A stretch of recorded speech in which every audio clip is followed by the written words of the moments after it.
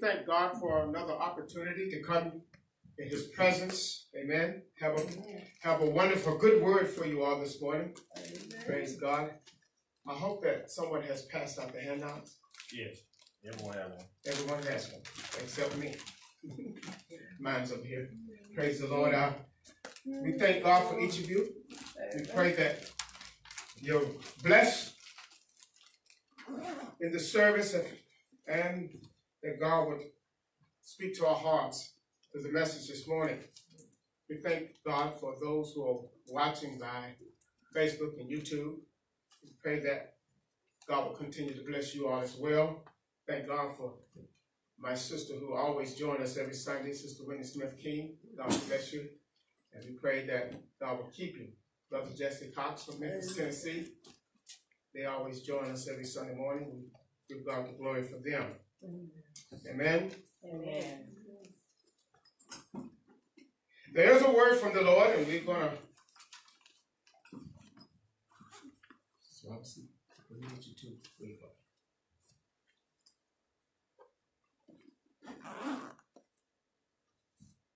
The message this morning, it is titled, "The Image of the Beast and the Root of All Evil." The image of the beast and the root of all evil. Before I go into the message for this morning, I want to share some very important information that all of us as believers need to know and understand. And that is, we are living in the last days. We are living in the last days. And it's truly evident that we are living in the last days when we look around and see how the world is. Yes. How deception is plaguing the world like never before. People are believing everything but the truth. Come on, amen? Amen. Praise God. Praise God. Jesus said the truth will make you free. One of the things that I know gives us evidence that we're living in the last days, it is taken from Matthew chapter 24. The disciples asked Jesus this question: "What shall be the signs of your coming and the end of the world?" Question that many of us should be asking today. Lord, what is the sign of your coming and the end of this wicked world? Jesus answered his disciples and said, "Take heed, be careful that no man what? Deceive you. For many shall come in my name and deceive many." When he said come in my name, he said that many will come representing his power, his authority. And they're going to deceive many. Then he went on to say in verse 11 of Matthew 24, "And many false prophets shall arise." A prophet is a messenger of God. Many messengers of God will arise, but they are going to be false. They're going to be deceptive teachers. They're going to say the Lord say when the Lord did not say. Many false prophets shall arise. Not a few, many. And they're going to deceive many. And because of the false prophets, in verse 12 he said, "And iniquity shall" what? "Abound." In other words, iniquity is going to spread all over the land. What is iniquity? False information that deceives people. Lies rather than the truth. That's what iniquity is. False information. And people believe the lies that they're hearing. Iniquity shall abound, and the love of many shall wax cold. Listen at that. People are going to fall away from loving God. I also remember reading where Paul said in 2 Thessalonians chapter 2, praise God. In 2 Thessalonians chapter 2, Paul said these words: "Except there come a falling away first falling away. People are going to fall away from the truth. Don't want to hear it. Except there come a falling away first, and the man of sin be revealed, the son of what? Perdition. The man of sin is going to be revealed. Most false messengers of God, they tell us that the man of sin is some super powerful human being that is going to come and rule the whole world. Imagine that. One man being raised up, he's going to rule China, Australia, Korea, America, France. He's going to rule all these countries. Can you believe that? Doesn't make any sense, do it? One man? No. When the Bible says the man of sin be revealed, it's talking about the devil. The devil is the man of sin to be revealed, and he has already been revealed. Revelation 12:9 say, when he was fell from heaven, he deceived the whole world. That's his objective, to deceive the whole world. The man of sin is the devil, Satan. The reason why we know this, because the scripture goes on to say, he sits himself up in the temple of God, making the people believe that he's God. Can a human being do that? Set himself up in the temple of God. The scripture in the New Covenant is not talking about a man-made temple. The temple of God is Jesus Christ. And your body is the temple of God. In other words, Satan wants to set himself up where? In you. He wants to control your mind, your thoughts. Isn't that what Jesus wants to do? Control your mind, your thoughts. He said, be not conformed to this world, but be what? Transformed by the what? Renewing of your mind. The devil wants to control your mind too. He wants to do exactly what Jesus wants to do. Jesus in the scripture is called the Son of Man. Jesus is called the Son of Man. This is what he called himself, right? Man. We know him as the Son of God, but he called himself the Son of Man. Therefore, Satan is the opposite. He's the man of sin, the son of perdition. That word perdition means that a person has fallen from grace and cannot return. Satan was the only one that fell from grace and cannot return. Because the Bible says in John 3:16, for God so loved the world, he gave his what? Son, that whosoever believeth in him shall be saved. See, everybody has a chance to be saved, except the man of sin, the son of perdition, Satan himself. Amen? Amen. My point is, this is a wicked world we're living in, and it's controlled by lies and deception everywhere. Let us go into the message. In this message, the image of the beast and the root of all evil.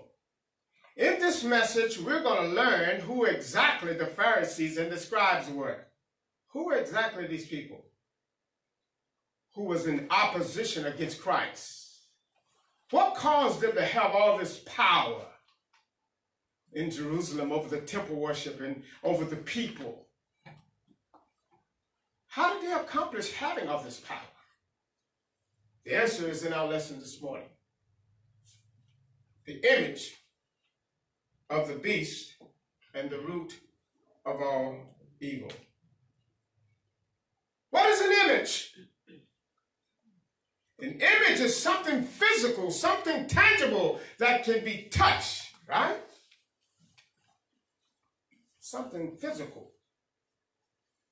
Exodus chapter 20, I think it was verse 4. In it, we find what we call the Ten Commandments. In the Ten Commandments, God said, in the second commandment, thou shalt not worship what? Any graven image. Anything that is made by man, you shall not worship it. You should not worship any graven image. In other words, graven, something made by the human being. You can't worship. Amen? Amen. So that lets us know that an image is something physical that we can see. Amen?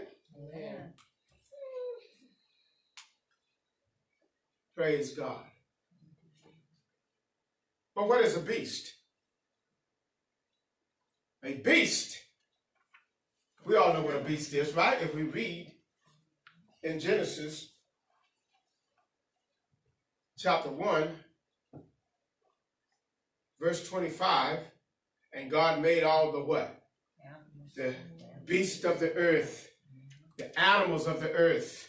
God made all the animals of the earth. We know that our King James Version doesn't use the word animal, right? So the scripture uses the word beast to describe all animals, no matter what type they be. Cat, dogs, lions, tigers, bears, they all are called beasts in the scripture. But in the scripture as well, we all know that everything has a natural perspective, and then there's a what? Spiritual. Let me read information that we have here, taken from 2 Corinthians. The Bible can be read from a natural perspective, right? But it cannot be understood in the natural. Keep that in mind. You can read the Bible in the natural, but you cannot understand it in the natural. Why? Because it's a spiritual book. The information in it is spiritual. You got to be born again in order to understand it. You got to be spiritual in order to understand it. For God has revealed the mystery of his word to us how? By his Spirit. So his Spirit has to be where? In you. You can read the book, right? The natural words, but the spiritual meaning of it has to be revealed to you by God. Amen? Amen. For man knoweth the things of a man, right? And that's what man knows, the things of a man. Amen. Praise God. But the things of God no man knows, except God revealed them to him.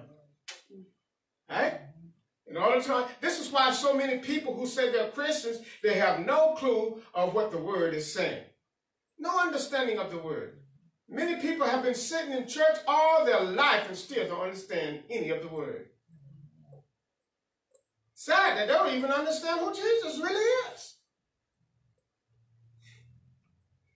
Praise God. The things of God are revealed to us by his Spirit. Amen? So when you look at the word beast, it means animal in the natural. Right? But there's a spiritual application. There's a spiritual understanding of the word animal. Word beast. There's a spiritual. And it's recorded in Daniel chapter 7. Verse 3 to 7. Daniel described 4 great beasts coming from the sea. Are y'all listening? Amen. Daniel described 4 great beasts coming from the sea. Very similar to the message that Christ gave to John in Revelation 13. John saw 1 great beast coming from the sea. In Revelation chapter 17, verse 15, the scripture plainly tells us, John, the waters which you saw are people, nations, and tongues. So what John saw coming from the sea represents the people, the nations, and the tongues. He saw a great beast coming from the sea. And when you look at Daniel 7:23, the beast which thou sawest are kingdoms. So what Daniel saw is 4 great kingdoms coming from the sea. Are y'all hearing me? What John saw in Revelation 13:1, he saw 1 great kingdom coming from among the people. Daniel described these beasts, these animals, as a kingdom. And he also said the first beast, remember he saw 4. The first beast was like a lion. The second was like a bear. The third was like a leopard. Then the 4th beast that Daniel said he saw, he couldn't describe it. He said this one looked terrible and vicious. Why? Because they had 7 heads. That's not natural to see an animal with 7 heads, isn't it? So, but this is what Daniel saw. And this is what John saw in Revelations 13:1. And when we look at Revelations 13:1, the scripture is clear. John saw a what? Kingdom. Beast represents kingdoms. Even today, don't we use animals to represent our kingdoms? Don't we see that? America, the bald eagle, right? England, they use an animal to represent their kingdom. The lion. Russia used the bear to represent their kingdom. Did y'all know this stuff? All these kingdoms, they use animals even today. The Bible uses animals to describe kingdoms, and people are still doing it today. South Korea uses the tiger as to represent their kingdom. And I can go on of different nations and kingdoms that uses animals. We even use animals to represent our schools and stuff, don't we? Come on. Okay. So it's not unusual to see this in the Bible. People are doing the same thing today. But here in Revelation 13:1, John sees a kingdom coming from among the sea, which is the people. He sees a kingdom coming from the people. He said the kingdom was like a what? A lion. Amen. A bear and a leopard. He described the same animals that Daniel saw. And there's something very interesting here. If you look up Proverbs, it's not in our handout, Proverbs chapter 28, verse 15. Look at that text. I'm going to keep going. If somebody pull it up, Sister Robinson, put it up, and we're going to read that text. Remember, John see a kingdom with 7 heads and what? 10 horns, but the kingdom had the resemblance of a lion, a leopard, and a bear. But here's the interesting thing to understand about the kingdom. He said, and the dragon was the seat of power. The dragon was the seat of power of the kingdom. Who's the dragon? Somebody tell us. Who's the dragon? The devil, Satan himself.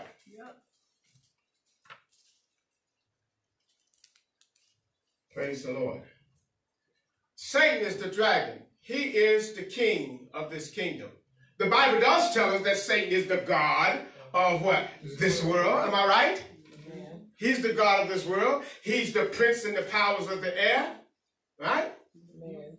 Remember reading Ephesians 2 and 1 last week where he said, and you has he what? Quickened, who were once dead in your trespasses and sins, who once walked according to the what? Course of this world. Amen? We used to be of the world. We used to have that same spirit. Somebody say spirit. Spirit. That worketh in the what? Children of disobedience. There's a spirit working in the world. There's a spirit controlling the world. You better understand this. That's why the Bible says we're not up against flesh and blood. Spiritual wickedness. Where? In high places. That's what you're up against in this world.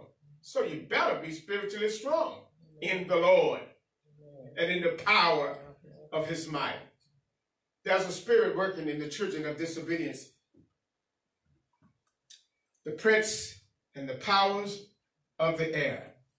That's Satan controlling the airwaves. So all this information that you see coming through the airwaves, amen, is of the devil. So we better not hear any of it. Don't take it in. If we move on, I hope it's clear to you that there's a kingdom of this world that is wicked.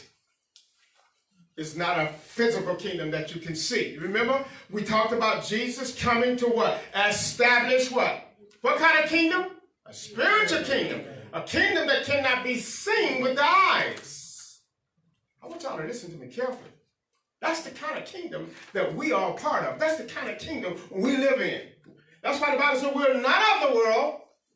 We're in it, but we're not of it. Why? Because we're citizens of his spiritual kingdom. Amen. That's why the Bible says we now live in heavenly places, even though we're on earth. Come on. Amen. We're in heavenly places. We are living in a spiritual kingdom. As I said earlier, whatever Jesus does, the devil wants to duplicate and do the same thing.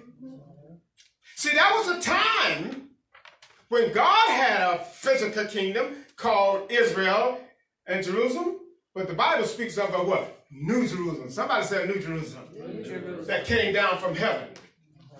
Amen? Amen. Praise God. And the Bible describes that New Jerusalem as the church. That's found in Revelation 12. I'm not sure of the verse. So the devil wants to do the same thing. Now he has himself a what? Spiritual kingdom.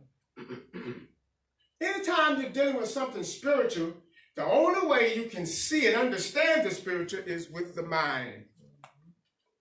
But most of us are conformed to the world and we go by what we see. With the eyes, am I right? Amen. We go by what we see with the natural eyes. That's why when we look at number 10 on page 2 in our handout, that's not the verse. Actually, 2 Corinthians chapter 4, same chapter there, but in verse 18, it says, we look not on the what? Things that are what? Natural. We don't look on the things. When you become a believer in Christ, you don't look on the things that are natural. Why? Because the things that are natural are what? Temporary. But we look on the things that are what? Spiritual. We see with the mind. Amen? Because the things that are spiritual are what? Eternal. Praise the Lord. I want you to look at page 2 in your handout. The beast, the kingdom of darkness. The beast, the kingdom of darkness. I think in Revelation chapter 16, verse 10, the scripture plainly tells us that the kingdom of this world is full. Somebody say full. Full. Of darkness. That's why Jesus said when he came, he said, I came to bring light, glory, into the world. And if any man believes in me, he shall not walk in the darkness of the world, but he shall have the what? Light of life. In other words, believers ought to be able to see where they're going in this world, this dark, evil world. I want y'all to understand something here, that the beast is the kingdom of the devil. When you read Revelation 13, don't believe nothing else. It's the kingdom of the devil. And the Bible is clear in Revelations 14 and 15 that the beast makes an image for everyone to worship. Listen to me carefully. The beast makes an image for everyone to worship. Are y'all hear me? And that image in 1 Corinthians chapter 6, 1 Timothy chapter 6 rather, verse 10 is described as the love of money. There's one power that rules this world that Satan is using to control everything and everyone. There's one power he's using. You don't believe me? Tomorrow is Monday morning. Just go out in any city around here, in Atlanta, Chicago, everybody's moving about, and most of it is all about going to make what? Money. Why? Because money is the power that the devil is using to control the minds of the people in the world. Yeah. The Bible says he makes an image for everyone to worship or be killed. In other words, the devil wants you so obsessed with making money until you have it in your mind and your heart. I can't live without it. The image of the beast is your money. This is it. Amen? Amen. Money is the image of the beast. This is the image that controls everything in the world. I can go in a lot of detail to tell you how, but we want to keep moving because I want to get to the heart of my message. There's a connection there. The beast, the kingdom of this world, this dark, evil, wicked world. The image of the beast and the what? Root of all evil. There's a great connection there.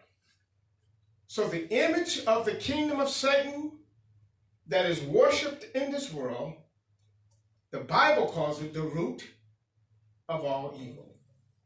Let's go to page 3 in your handout. Turn with me. We're going to get deep into some scripture.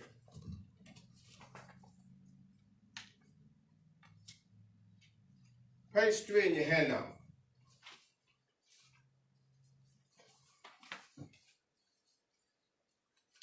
How many believe money is the most powerful image in the world?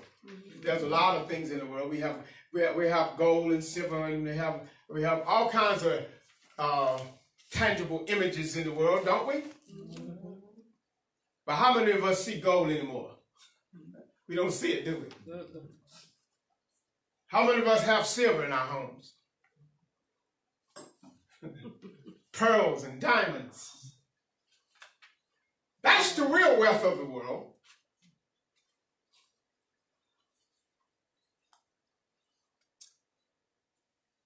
But I'm here to tell you, the most powerful image of the world is your euro and your American dollar.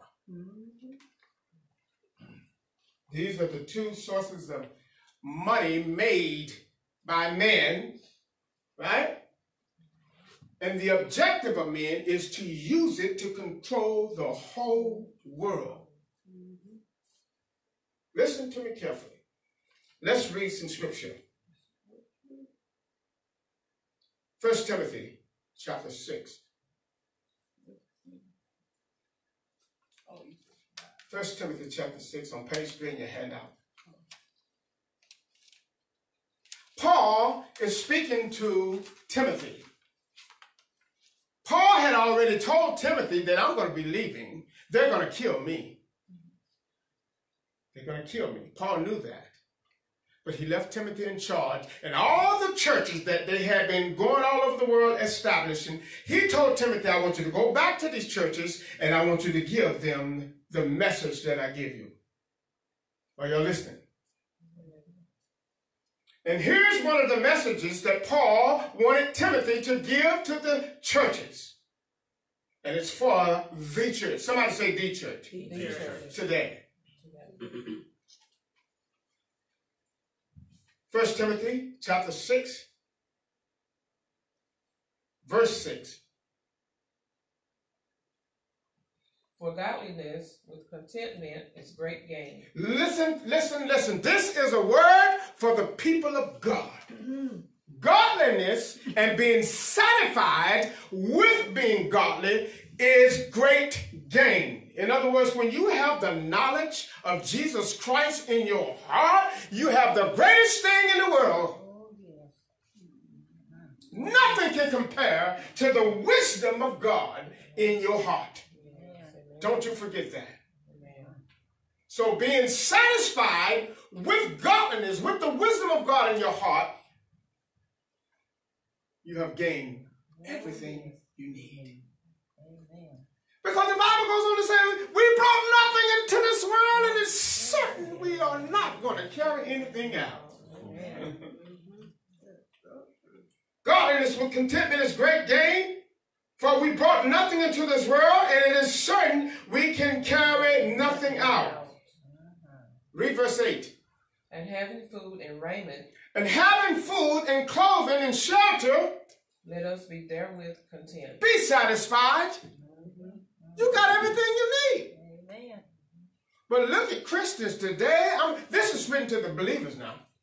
He's not talking to the world. He's telling the Christian, you be satisfied with having some food on your table, some clothes on your back, a house to live in. But man, we ain't satisfied. Read. But they that will be rich, For they that want more than what they need. See, being rich is desiring more than what you need. But they that will be what?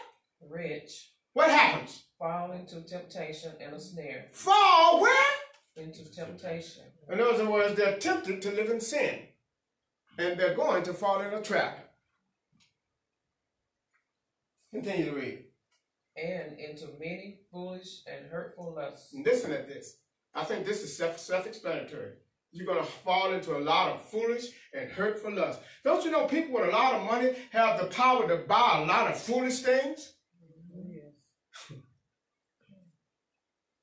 Drugs, alcohol, liquor, sex. You have access to everything.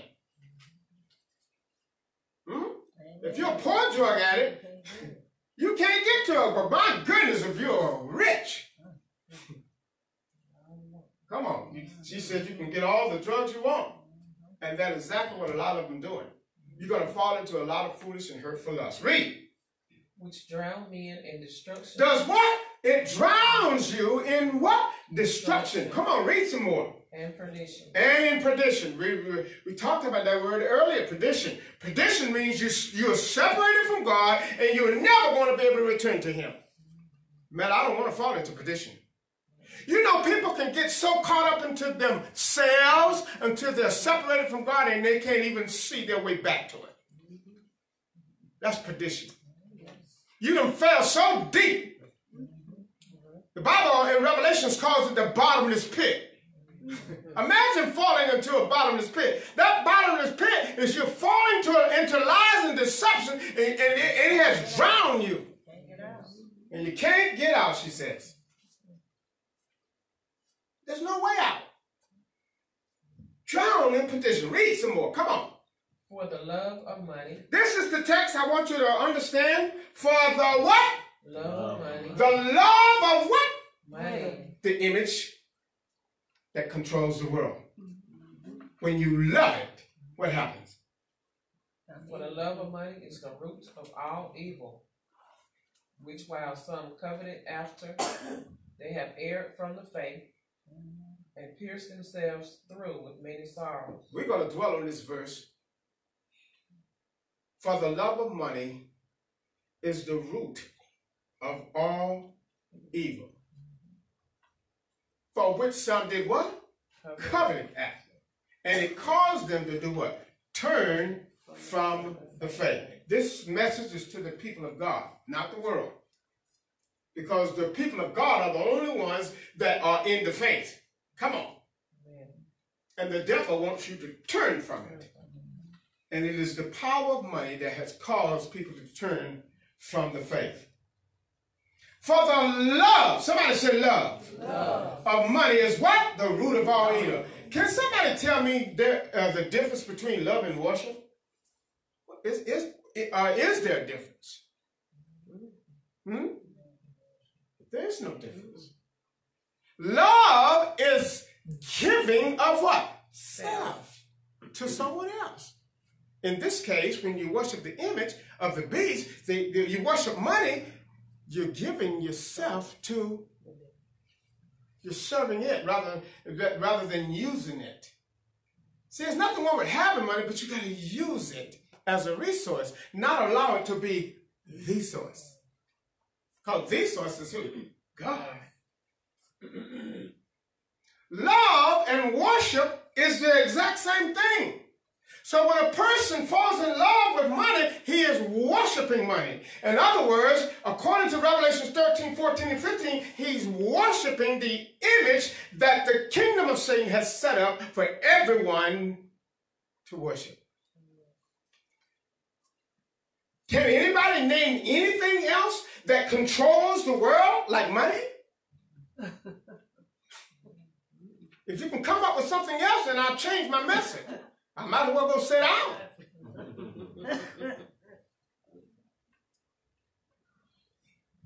Then people got the nerve to say the mark of the beast is a computer chip. That's foolishness. The devil don't need to make no chip to put under your skin when he got you in love with money already.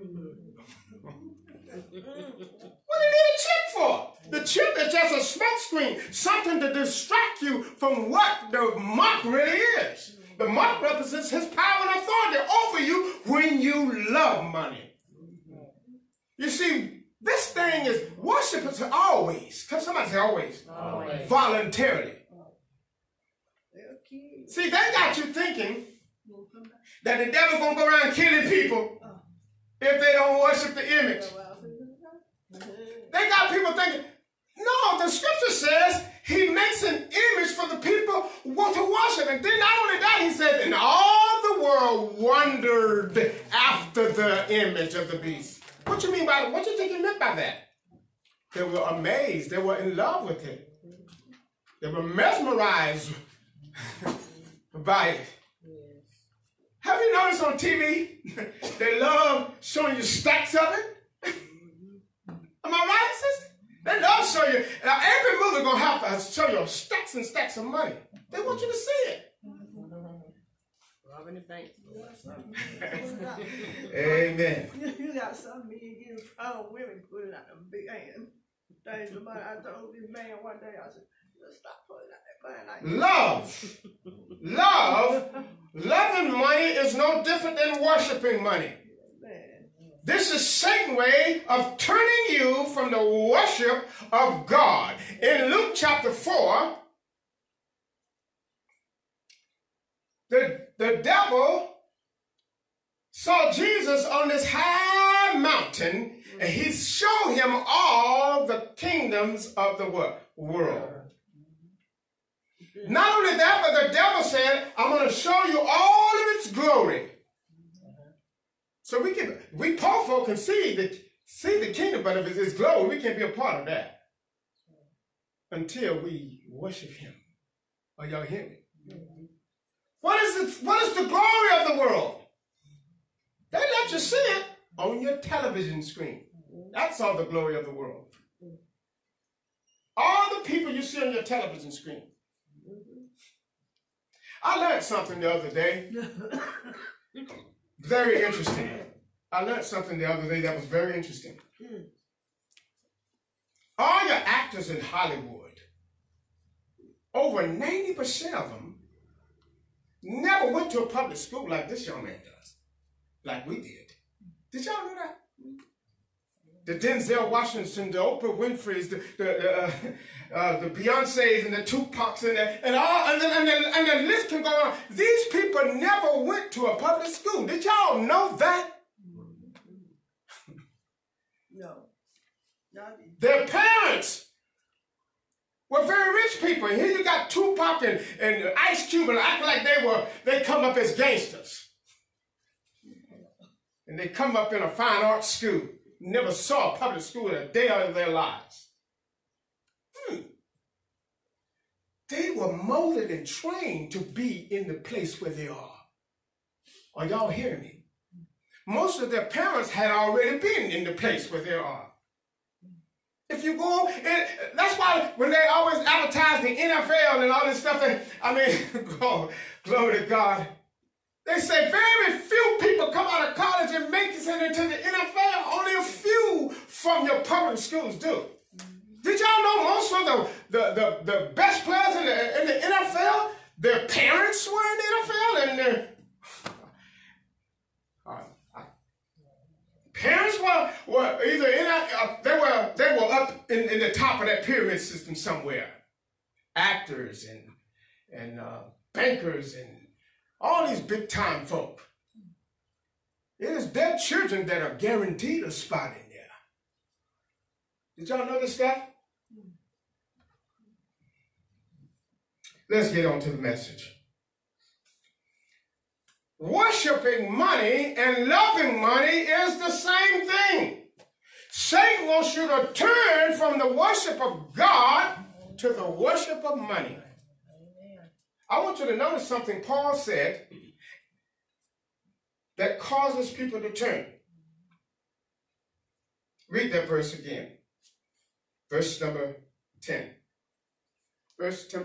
Chapter 6, verse 10. Read it again. For the love of money is the root of all evil, which while some coveted after. Stop right there. What causes people to fall in love with money is covetousness. Covetousness is desiring more than what you need so that you can glorify yourself, your flesh. That's what covetousness is. Another word for it is greed.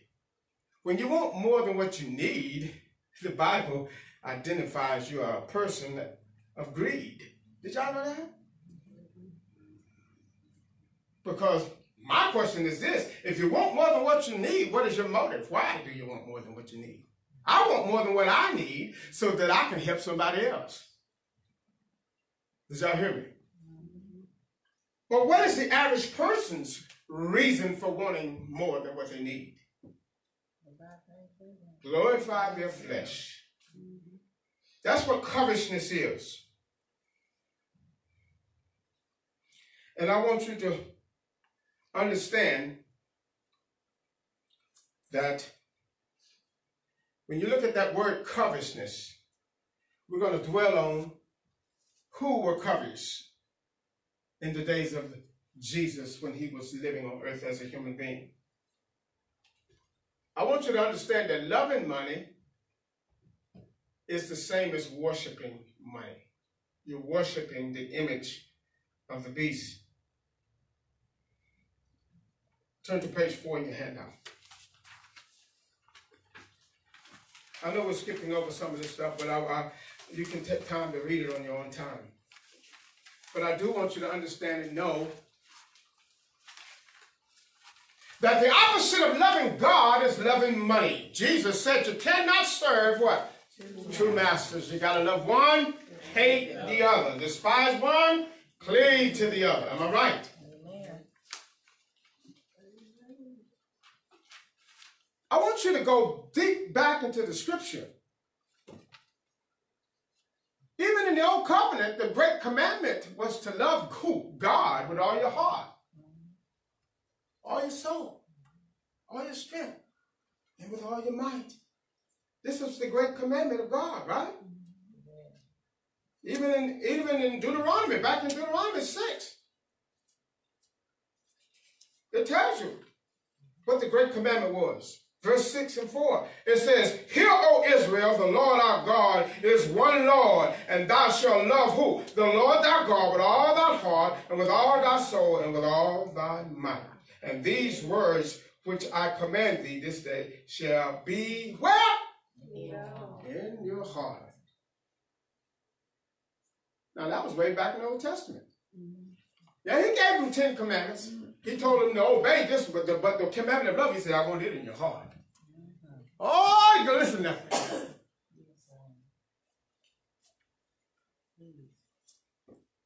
Now, I want you to keep that word covetousness, greed, in the back of your mind. But I want you to turn to Mark chapter 28. Now, chapter 12, verse 28. Mark 12, verse 28 to 33. In these particular verses, you're going to see something very powerful. Something very powerful. First, I'd like to say that when Jesus came to the earth, there were people who controlled the temple worship, and they were against him. Those people were called the Pharisees and the scribes. Whenever they followed Jesus, they only wanted to listen to what he said so they can go back and tell, hey, this man is teaching different than what we teach. You see, the Pharisees and the scribes were the teachers of the law. But how did they become teachers of the law? That's the good question. But before I answer that question, we're going to go to Mark chapter 12, verse 28. I want you to keep in mind, a scribe is a teacher of the Word of God. That's what a scribe was in the Bible, a teacher of the Word of God. We have teachers of the Word of God today that we can call scribes, because they mix what God say with what they want to say. And what they do is they take what God say and mix it and then put in what they want to say so that the people can be subject to them rather than God. This is why Jesus said in Matthew chapter 15, you honor me with your lips, but your hearts are far from me. Why? Because you love keeping the commandments and the doctrines of who? Men. Those men were the Pharisees and the scribes, that the people loved keeping their doctrine. You see, the Pharisees and the scribes, they came in the first century of the Roman Empire.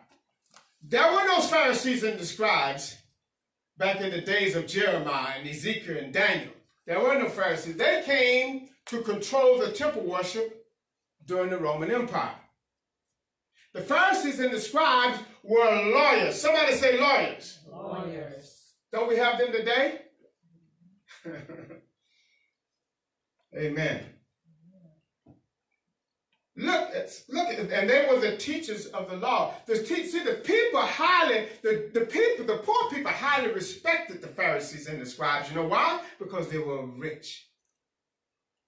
When Paul was speaking in 1 Timothy chapter 6, verse 10, he said, for the love of money is the root of all evil, for which some coveted after. See, he was really talking about how the Pharisees and the scribes were in their control of the temple worship and the people. Because if anybody knew about the Pharisees and the scribes, Paul did, because at one time he was a Pharisee. Right? He knew that they were the ones who were covetous. They were the ones who were greedy for money. You see, when the Roman Empire came into power, the Pharisees and the scribes, they got connected to the Roman power, because the Roman power used money to control the people like we do today. Are y'all listening? And the Pharisees and the scribes, they love being a part of that. They love being in connection with the Roman Empire because they got paid to keep the people under the rule and power of the Roman Empire. Don't we see people like that today? All right, let's look at this chapter here, Mark 12, verse 28. One of the scribes, which is the teacher of the law, came and asked Jesus a question. Now, whenever the scribes asking Jesus the question, they weren't asking so they can gain knowledge of who he was. There are people there that will ask you a question just to see what you're going to say, to see what your answer is going to be. They already done made up their mind that they're going to disagree with you. Huh? Have you seen people like that? They got their minds already made up that they're going to disagree. This Pharisee, this scribe came and asked Jesus, which commandment is the greatest commandment in the law?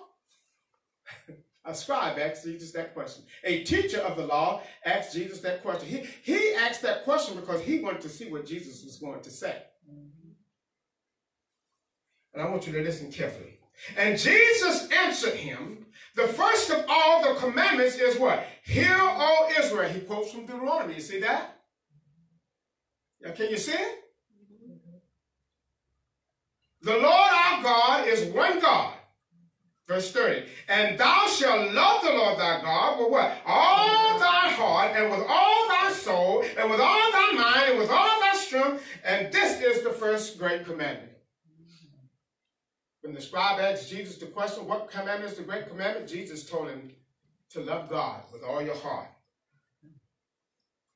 Then he said in verse 31, and the second is like, namely this, thou shalt love thy neighbor as thyself. There is none other commandment greater than these. Why are we trying to keep the 10? There's no other commandment that is greater than these two. Love God with all your heart and love thy neighbor as thyself. But look what the scribe said, the teacher of the law said. Verse 32, and the scribe said unto him, well, master, thou hast said the truth, for there is one God, and there is none other but he. Wow.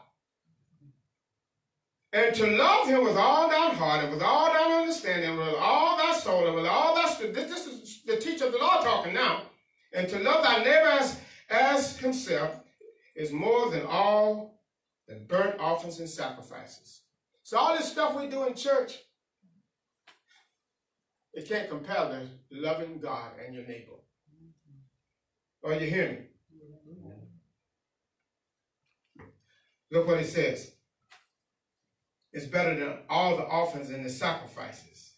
See, all your church attendance and all the stuff, your tithing and all this stuff, it can't compare with keeping the great commandment of love. Right? Amen. And when Jesus saw that, he answered discreetly. He said unto him, thou art not far from the kingdom of God. And nobody else asked him any questions after that. He told the man, being that you know what the great commandment is, you're very close now to being in the kingdom of God. Why did he say you're close to being in the kingdom? Because now you got to obey it. Now you know, but now you got to put it in action, right? You're close to the kingdom when you know. Glory to God. The Pharisees and the scribes, they changed the temple worship in Jerusalem from the love of God to the love of money. That's what they did. You see, the Pharisees and the scribes, the Bible says they were very rich. And even today, poor people highly respect people who are wealthy. Am I right? That's why they love putting the people that are wealthy on your television, because they know you're going to idolize these people. Am I right? And back in that day, the same thing then. The Pharisees and the scribes had lots of money. And what they did, they went into the temple. And they got the priests and the Levites to change the worship of God to the worship of money in the temple. Then we see it happen when Jesus came in and turned over the tables. You see, that was a time when the tithe was food, right? And cattle. In other words, the people worked their fields and they would bring a part of their crop and their cattle to the temple so that they give 10% of it so that the Levites and the priesthood could have food to eat. But the scribes came in and they changed it, the tithe, from food to money. That's what happened. They changed it. They changed the tithe from food to money. So now the temple is all about what? Money. Money. Rather than worshiping God. This is what happened in the temple back in Jesus' day. This is why Jesus came into the temple and they were selling the doves. There was a time when the people would bring their doves and their animals from the fields and they would sacrifice their animals before the priest. They would cut the throat of the animal and the blood was shed for the remission of sin. But now the scribes and the Pharisees say, hey, we don't want the people to bring their animals to the temple anymore. Let's sell them the animals in the temple. And when Jesus came into the temple, he saw them doing this. He said, you have changed my Father's house from the house of worship to a den of thieves. This is what Jesus said. And we can see it clearly today. I remember when I come up in the church in the 70s and the 80s, people came to the altar to get saved. Now they come to the altar to give money. And the preachers are not concerned about the souls coming to the altar to give to God the soul. Bring your money to the altar now. This all started among the Pharisees and the scribes. The tithe became what? Money. No longer it was food.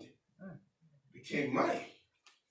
But the scripture says in 1 Timothy chapter 6, for the love of money is the what? Root of all evil. And I'm going to tell you something here.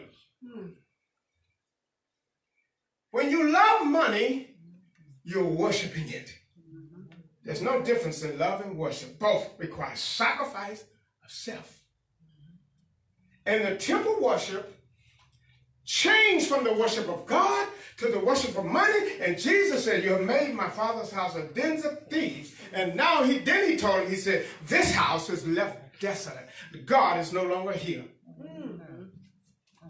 This is why in the new covenant, your body is the temple of God. That's where God worships at now. That's where worship is at in your heart. The true worshiper worships where? In spirit and in truth. Hallelujah. Glory to God. That's where the true worshiper worships now. No longer is a building, it's the place of worship. It's a place where we may all come to fellowship. But the building itself is not the house of God. Your body is the temple of the living God. People coming in now and it's all about bringing your offerings. There's a verse of scripture that comes to mind. Somebody gets Jeremiah chapter 7. Jeremiah 7. Amen. Jeremiah 7. I want to read a verse from there. Jeremiah chapter 7. Right quick, I want to read a verse from Jeremiah 7. Verse number 10, I believe it is.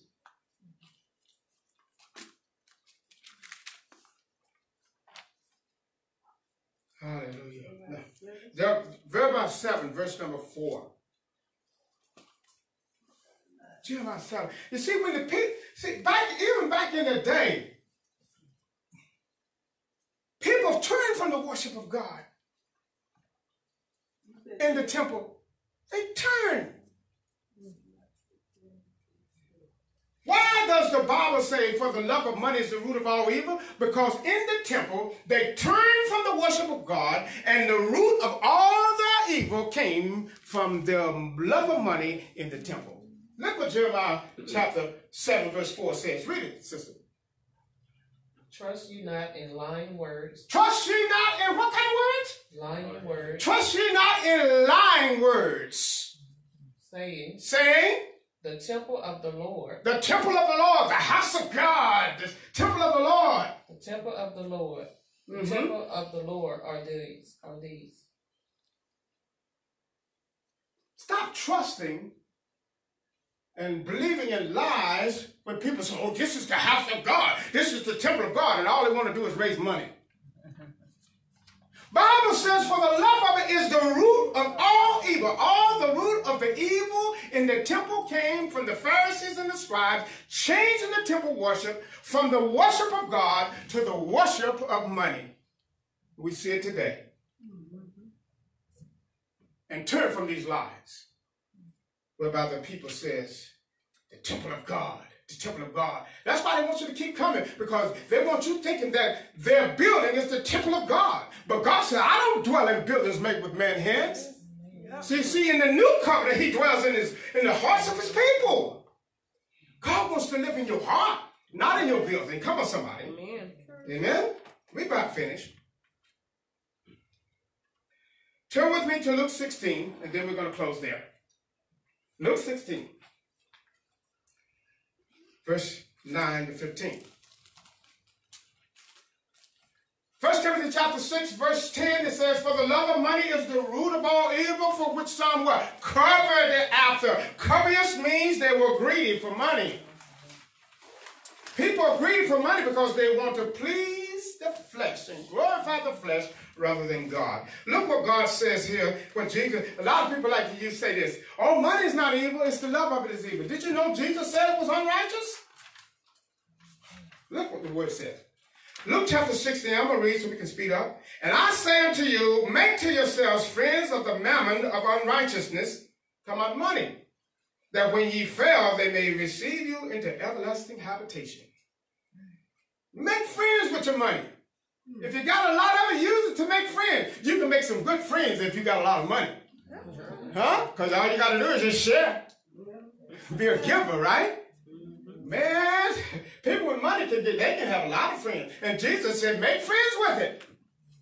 Don't glorify your flesh with it. Make friends with your unrighteous mammon, that it may receive you into where? Everlasting habitation. When you leave this earth, God is going to look at what you've done. See, the greatest test of your faith is with your money. Listen as we read the word. Verse 10. He that is faithful in that which is least is faithful also in much. And he that is unjust in least is unjust also in much. In other words, the least is money. And that which is much is the knowledge and the understanding of God. Wisdom. Right? Look what the word said. If you're faithful with it, then you can be faithful with the wisdom of God. But if you're unfaithful when you got money, all you want to do is just glorify your flesh. Huh? Don't want to do nothing to help nobody. Listen to me, y'all. Verse 11. If therefore you have not been faithful in the unrighteous mammon. Unrighteous mammon means your unrighteous money. Why is he calling money unrighteous? Because the people who are printing it is the wickedness in high places. You never hear about the Federal Reserve, do you? The people that are printing your money, all you hear about is Trump, Trump, Trump. Don't you know the power that controls Trump are the people who printed the money? They're controlling all the people in Hollywood. They're controlling all the people on your television. Come on, listen to me. And if therefore you have not been faithful to unrighteous mammon, who will commit to you the trust of the true riches? The true riches is the knowledge and the understanding of God. Listen to me, verse 12. And if ye have not been faithful in that which is another man's, why is he calling it money another man's? Remember what Jesus said to the scribes and the Pharisees when they came and said, should we pay tribute to Caesar or not? Jesus said, show me a coin. Whose inscription on the coin? Caesar's, right? You give to Caesar that which belongs to Caesar, but give God that which belongs to him. God wants your heart. God don't want your money, he wants your heart. He wants you to use your money wisely. And if you got a whole lot more than what you need, be a blessing to somebody else. Love God with all your heart, soul, strength, and mind. Then love your neighbor. Oh, come on, y'all hear me. As you do who? Yourself. Come on now. If you got a lot of money, you ought to be sharing with somebody that needs your help. Come on. Amen. Amen? Amen? Listen. We're going to finish up here. No servant, verse 12, can serve two masters, for either he will love the one and hate the other. He will despise one and hold to the other. You cannot serve God and mammon, money. Now I want you to hear verse 14. And the Pharisees also, who were what? Covetous, heard all these things, and they derided him. The Pharisees. Now you remember that word covetous? For the love of money is the root of all evil, for which some what? Coveted up. The ones who were covetous was the Pharisees. That's why they were very rich. That's why the people in the temple, they followed them. And the Pharisees were teaching the people that, hey, this is the blessings of God. And they despised and hated the poor. The temple worship got to the point to where they didn't want the poor there. This is why Jesus came. He said, the Spirit of the Lord is upon me. He has anointed me to preach the gospel, not to the rich, but to who? Come on, the poor in spirit. It was the poor that needed a Savior. Right? Look, okay, listen to him. They were covetous. And he said unto them, you are they which justify yourselves before what? Men. You see, that's what money does. It makes you look good before other people. Right? When you got a lot of money, you look good before other people. That's why they love putting people with a lot of money on your television. Because we love sin. I want to be like that. No, you don't. A lot of them are miserable.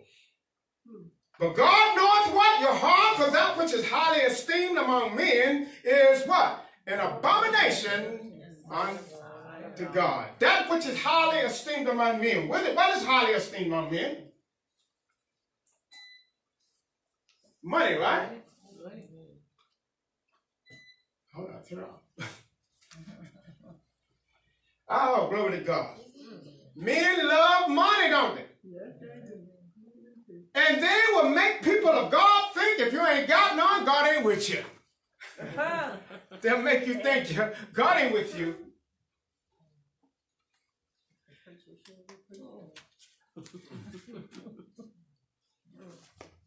I want to tell this story, and then I'm gonna be done. I don't remember where it's at in Scripture. I think it's in Matthew 28, when Jesus went to the cross to be crucified. Jesus went to the cross to be crucified. He had already told the people that in 3 days he will rise again. Didn't he say? Amen. Somebody didn't believe it. And then some say, the disciples, his disciples, they're going to come to steal the body and lie and say he rose from the dead. So they put some Roman soldiers at the tomb. Am I right? They put the Roman soldiers there to guard the tomb, to make sure nobody come and stole the body. And then say that Jesus rose from the dead. The Roman soldiers at the temple, they heard the earthquake.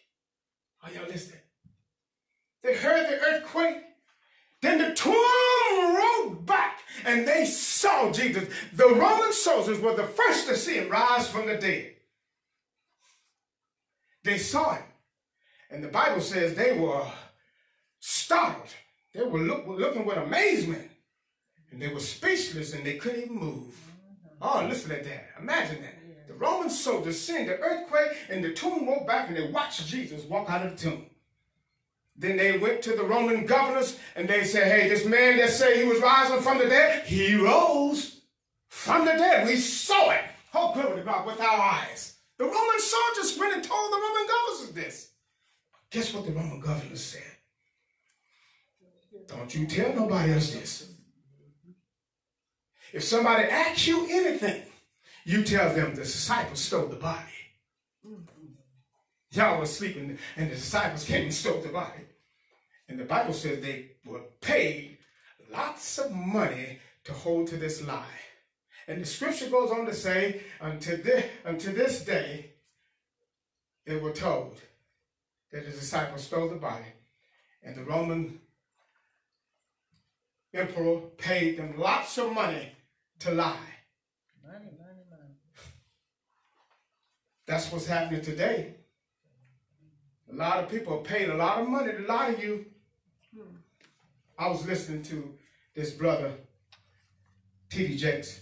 I was listening to him, and he said something that shocked me. On national TV, this man said, faith and doubt, they go together. Faith and doubt goes together. And I said, my goodness, doubt is the opposite of faith. A double mind is unstable in all his ways. You know why he said faith and doubt goes together? Because he knows that his preaching of prosperity and all this stuff that God gives you what you want, he knows that people ain't getting what all that they're not living like he's living. Right?